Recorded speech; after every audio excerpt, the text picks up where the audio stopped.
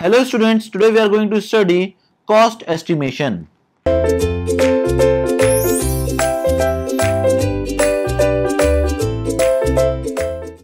Cost estimation in project management is the process of forecasting the cost and other resources needed to complete a project within a defined scope.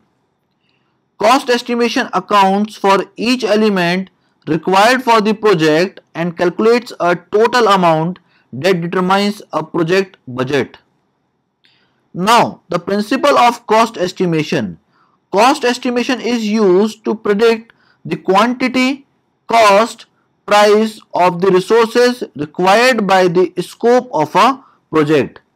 Cost estimation is needed to provide decision makers with the means to make investment decisions, choose between alternatives, and to set up the budget during the front end of the project. That is the principle of cost estimation. So we had completely seen the cost estimation topic, that is all about cost estimation. Thank you very much, students.